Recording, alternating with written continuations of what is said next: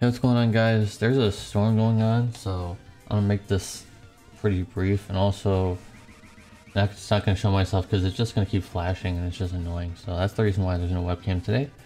And also, disclaimer: apparently there is an issue with global with his enhancements, where if you enhance his noble guard or whatever it's called +2, you don't get the preemptive cover, I guess. I'm pretty sure they're gonna change that because that would be ridiculous. So, with that being said, hopefully they will be changing that, because otherwise if you enhance it to +2, he loses a lot of his effectiveness, especially in Arena. So, just with that disclaimer out of the way, let's get into his abilities here. Dual cast for all abilities in Magic. Wish he would have gotten triple cast, but okay. 10. He also has Defense and Spirit Break here, and also 10 LB Gauge for everybody. Pretty decent. Self 75% mitigation, also 75 or 4.5 K2 barrier, and also 100% provoking while chaining. Okay. And the thing that I mentioned, the preemptive cover, only if you didn't enhance the noble stance. Hopefully you didn't, but I'm pretty sure most people did because it gave more stats. So hopefully they fix that, or they reverse that and do something with that. In his Brave Shift form, cover with 80% physical human mitigation, not too bad.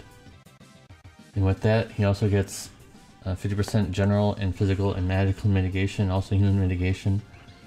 AoE auto revive for all allies, of course, on a cooldown there. Absorbs earth damage taken. I know people like this, but it's kind of niche, I guess you could say.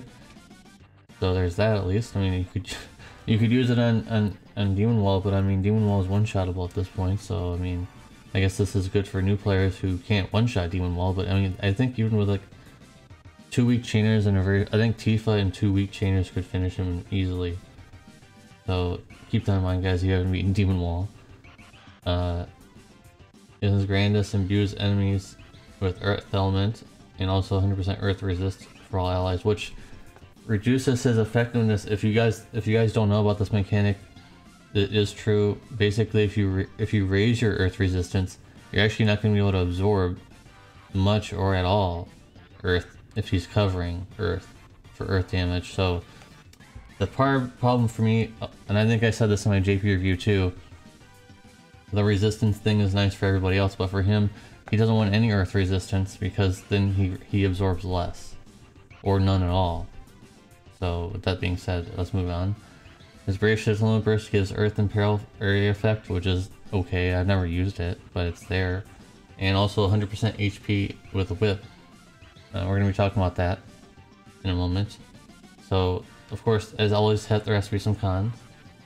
Only 4 turns in Brave Shift, although I'm not sure if many people even use this Brave Shift. I think most people just use this as base form because of the preemptive cover and all that stuff. So, not very many useful whips for tanking. That could be, there could be something on global that could be different, but I'm pretty sure there's not very many whips at all. In general, there's not very many whips, and most of them are magic based actually.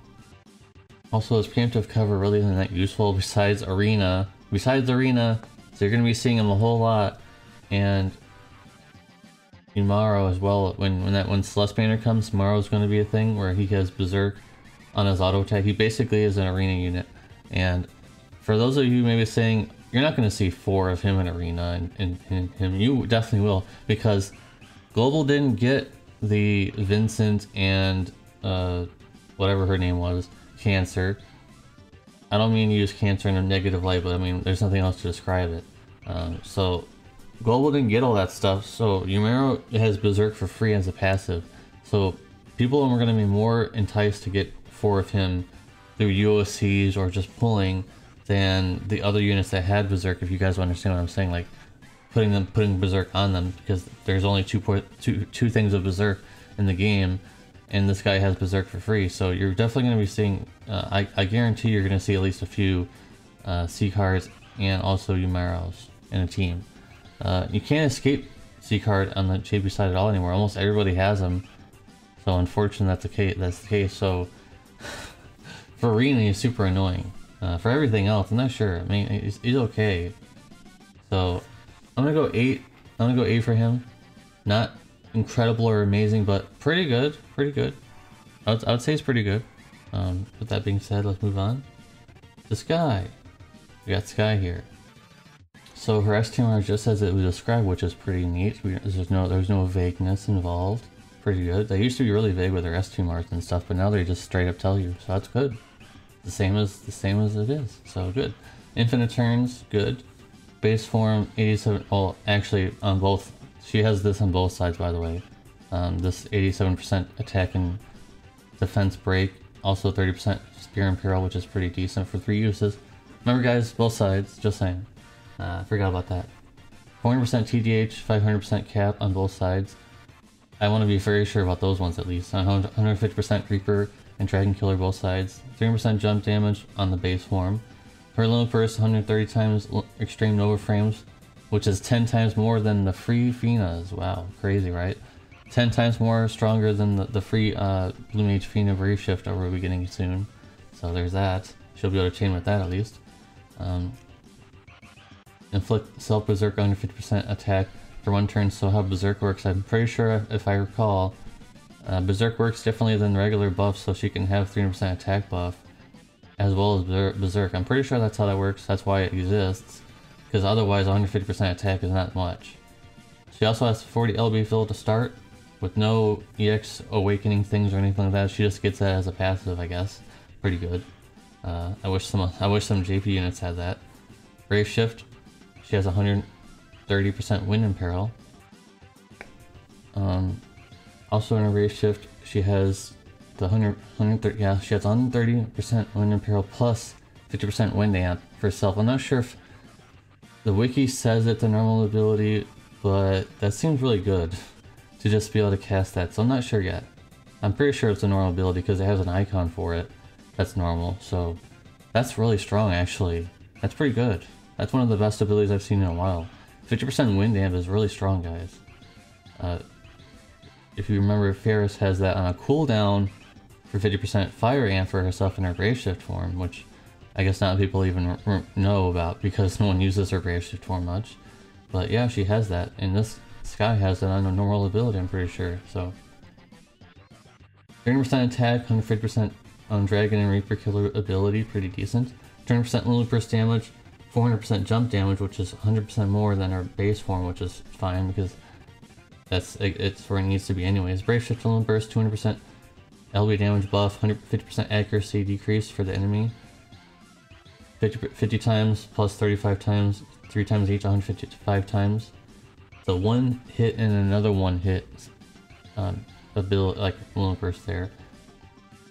And it's 90 times, 23 times per 5% morale, above 100%, 550 times max. This seems like a win more thing, guys. Because if you're at 100% morale already, you're doing pretty good, or it's the very beginning anyways. So okay, I guess it's pretty good. But I mean, I don't know how you're gonna be. It's gonna be very hard to get, you know, like a huge number there if you guys think about it. Like, if you remember the last one where we were just basically beating them on turn 3, I don't know if you need to worry about this at all. So just saying. Just saying. And once again, we got bamboozled, I'm pretty sure anyways, that we got bamboozled saying that there would be a jumping Limit Burst. Back then on the JP version, there was a mistranslation or misquoting that one of the people on the stream said that Sid's Limit Burst was a jump, and it turned out that was not the case. And again, it seemed, I don't know if it was actually said on the global video or not, but people were telling me that it was going to be a global jump, like a Limit Burst jump. And once again, this has nothing to do with jump damage unless the wiki's not complete. I'm pretty sure it is though. So unless that changes, this is not a jump Limit Burst, which would be really good actually. It would be really good with the jump damage and the Limit Burst damage passive. So she does have jump. It is 85 times with using those 2 abilities that give her mod buffs. No self-imbues, no jump abilities besides her normal attack, and most of her damage is behind morale-based mechanic, which all of us knew anyways, but I just wanted to state this. Most people already knew that this was going to be happening anyways. 85 times jump damage on their normal attack if you use those mod buffs, so there's that. So what do I think of Skye? Once again, we're in the situation where it's kind of hard to do like a morale-based review, I guess, because she basically is only good for Clash of Wills. I would really recommend not using her at all outside of Clash of Wills, unless you need 85 times jumper, I guess, if you really needed that, because that's her only usefulness outside of Clash of Wills, because her Lone Purse is not that good outside of more, because like it's way weaker than even Sephiroth and Tifa's normal, like their first Lone Purse, which is 200 times, so it's already weaker. It's only stronger in Clash of Wills, which we already kind of knew about. Most people are saying that already.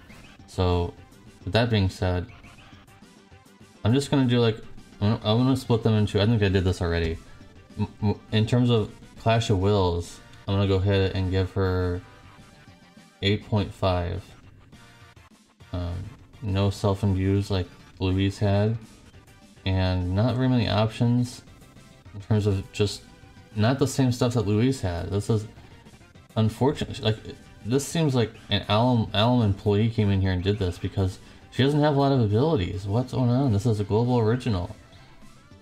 Like, did you see Louise? Did you see Ling? Who was in charge of that? Because clearly whoever was in charge of those units was not in charge of Skye here. I'm just not impressed. I'm sorry. I love the sprite. I think she's, you know, everything like that, but whoever was in charge of the last Clash of Wills was not in charge of this one. I'm sorry, no offense. But it just doesn't seem like the same effort was for those two units with this one. She doesn't really do anything that special besides be a finisher. She has chaining, but like, so what? So I don't know, guys. What do you guys think in the comment section? I'm gonna give her 8.5 for morale. I'm gonna give her like 8 for normal, because she does have 85 times jump damage, which is stronger than Arden's, at least by 2 times, but still technically stronger. So what do you guys think about this? Am I wrong in my assessment here? Let me know in the comment section down below. I'm just a little disappointed, because I was pretty hyped, not gigantically hyped, but I was pretty hyped about her, because, you know, global original. But I was slightly disappointed, not entirely disappointed though, I'll say that.